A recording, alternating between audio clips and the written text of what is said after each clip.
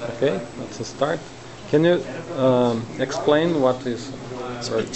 Okay, speed. Oh, I didn't tell you about speed test.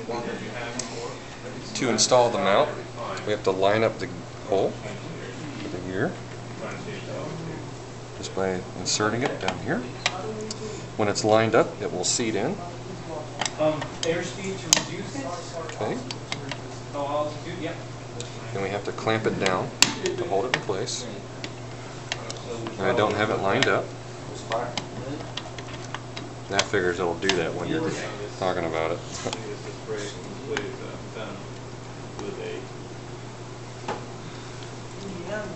Line my hole up. There we go. Clamp it down in place. Okay. Next we'll need to install our cable. And there's a groove in the side here that we'll start by inserting the cable, sliding in.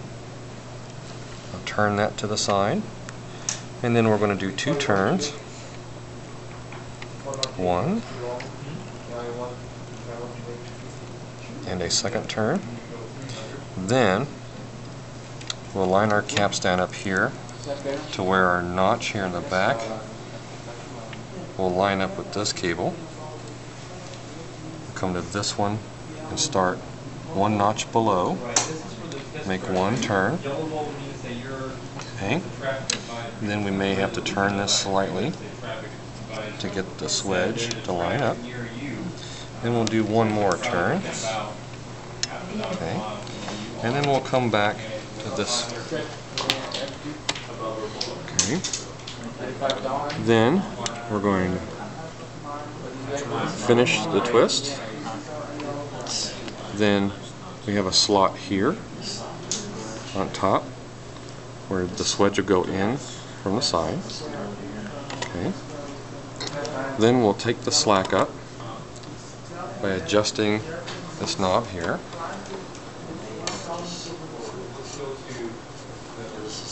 And we'll tighten it until this is snug. Okay. Then we have 2 wing nuts here and here.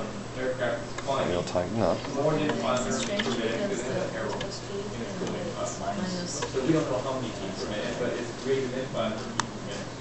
Okay. Now our cable is tight, and we can install our torque wrench by sliding the handle through this slot,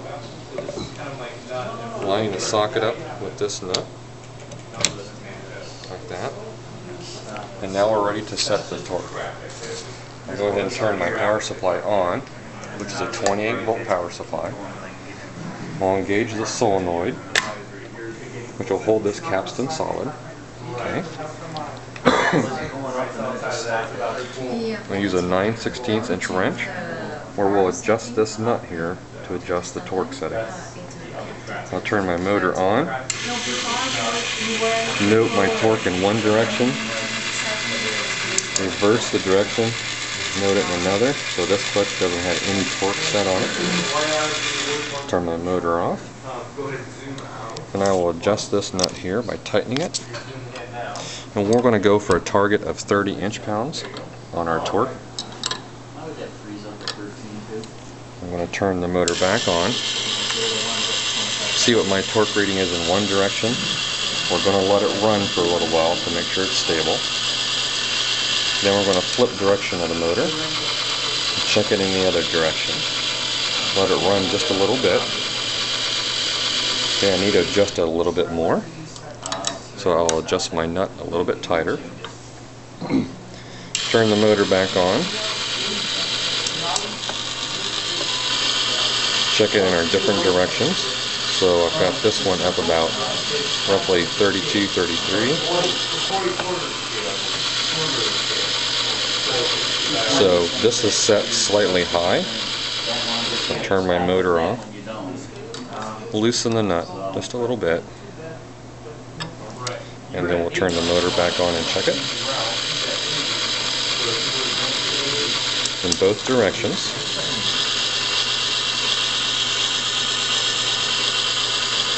We'll let it run just a little while to settle in. Okay, I'm still slightly high, so I'll make another adjustment and run it again.